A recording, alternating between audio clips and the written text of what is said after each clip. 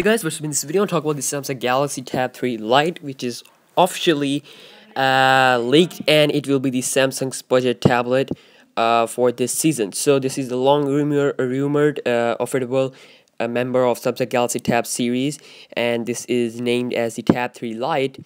And the Lite, instead of a Pro, is hinting that this device will be rocking some bottom pricing and also some bottom specs. So indeed, the Galaxy Tab 3 Lite carries just a 7-inch WSVGA 1024 by 600 pixel display, a 1.2 GHz dual-core CPU of unspecified manufacturer, 1 GB of RAM, 8 GB of internal memory only, and a micro SD slot.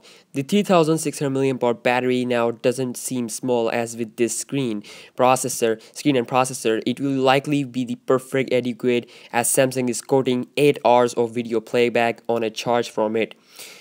We'll be also getting a 2-megapixel camera on the rear, a front-facing cam, and decent connectivity options, Wi-Fi and a Wi-Fi Direct and GPS, USB 2.0. There will also be a 3G version of this slate with a 21 Mbps HSPA Plus modem. The whole package runs on Android 4.2 Jelly Bean, and it seems to be fairly chubby of Samsung's own tablet standards of late at 116.4 by 193.4 by 9.7 millimeter and 310 gram of weight of the Wi-Fi version. So nothing impressive so far, but the price will likely be a very pleasant surprise when the slate lands next month.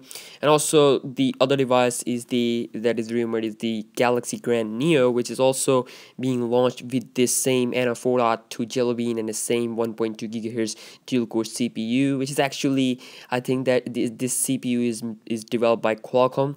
This is a Qualcomm 200 CPU.